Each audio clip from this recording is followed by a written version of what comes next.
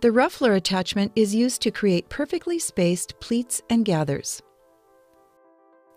Where a gathering foot is simply designed to create fullness in soft, lightweight fabrics, the ruffler makes uniform pleats at set intervals.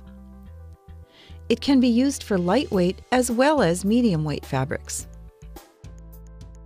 The main parts of the ruffler attachment are the ruffle regulator, the adjusting screw,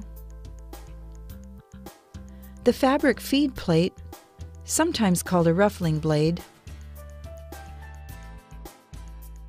the separator blade, and the fabric guide. Near the top of the attachment is the ruffle regulator. This is used to determine the frequency of the tucks. You can set it to tuck every 12th stitch,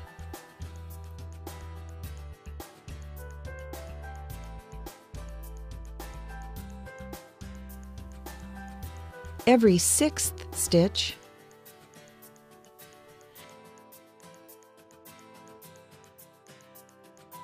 every stitch,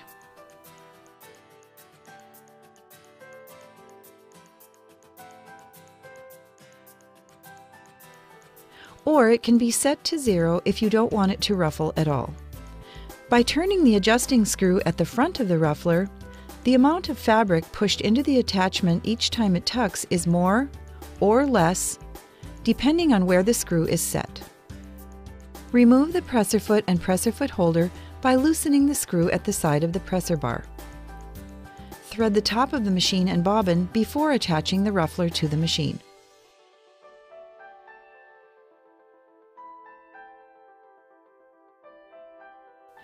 Set the ruffler in place on the presser bar, making sure that the fork of the arm is correctly positioned around the needle clamp.